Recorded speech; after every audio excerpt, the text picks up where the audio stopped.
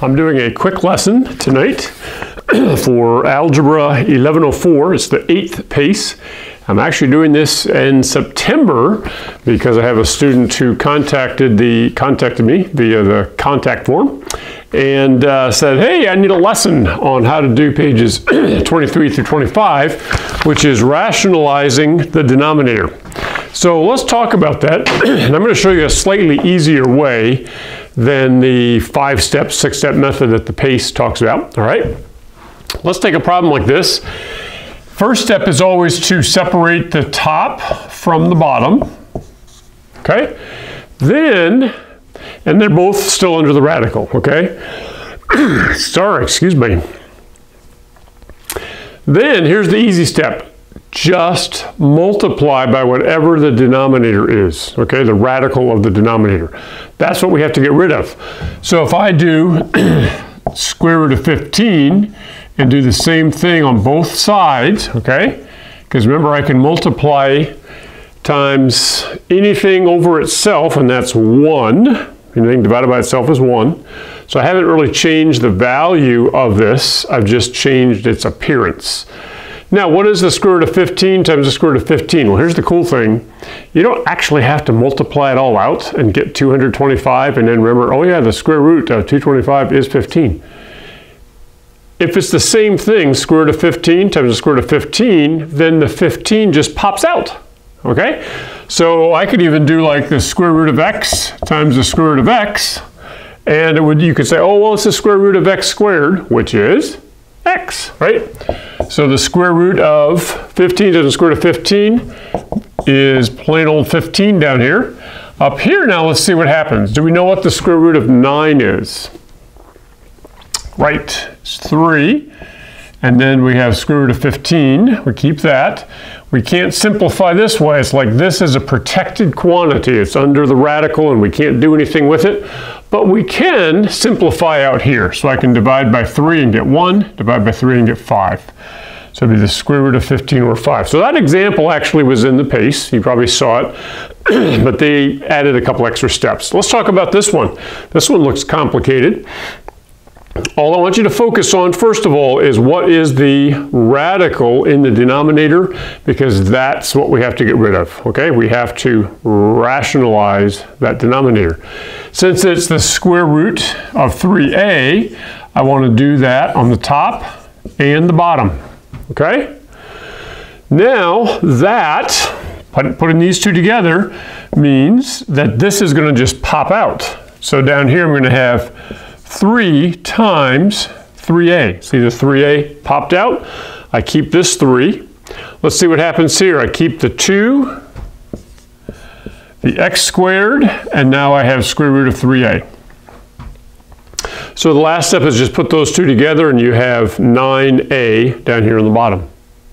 Looks complicated, doesn't look like it's any easier, but technically we have simplified it because we got rid of the radical, the square root in the denominator.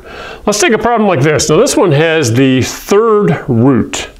Okay, that's a little tricky. Remember, the third root means what number times itself times itself times itself equals the number. So like the third root of 8 would be 2, because 2 times 2 times 2 is 8. So the third root of 8 is 2. The third root of 27, okay, is 3, because 3 times 3 times 3 is 27. All right. Well, here I have square root of 25.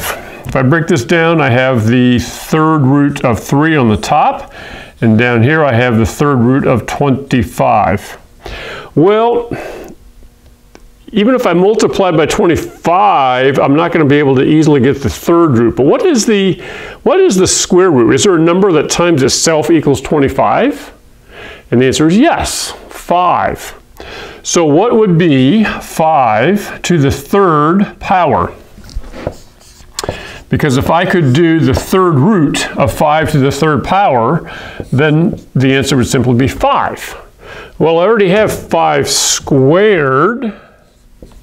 So if I multiplied times 5, okay, then that would give me 125 down here, which is the same as 5 to the third power.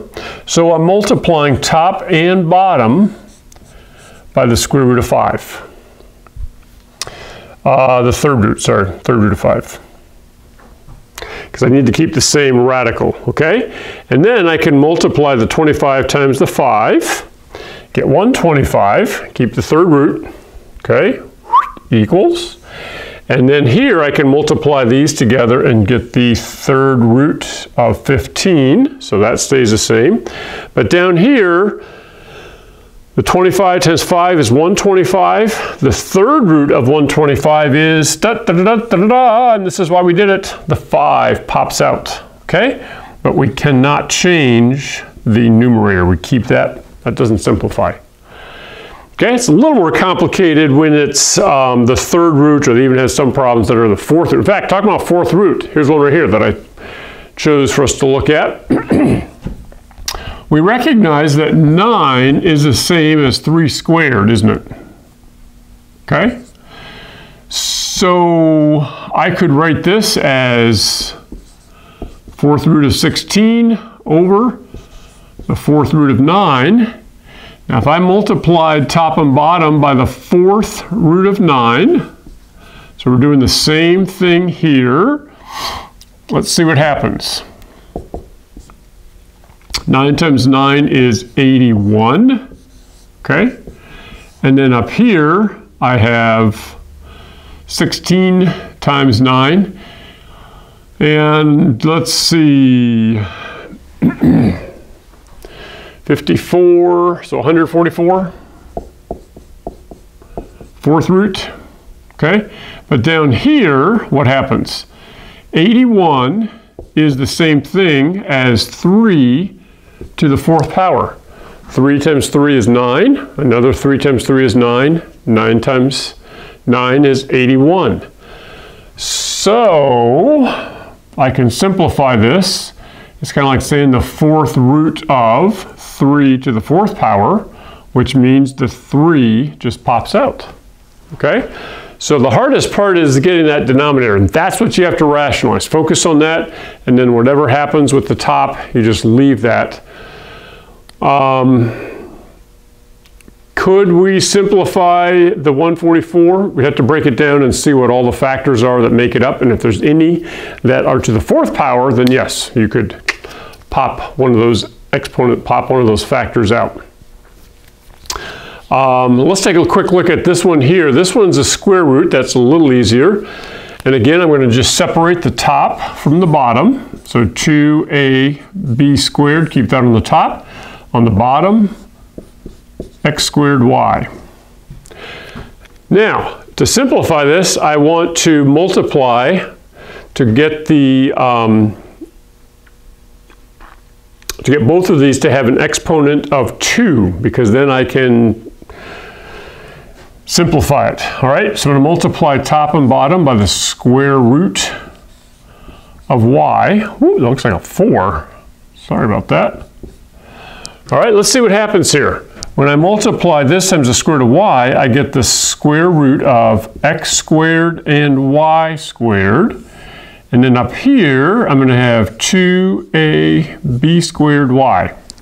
So we can just push all that together, because it's all the same index of 2. It's not written, so we assume it's 2. 2ab squared y. But down here, I have the square root of x squared y squared.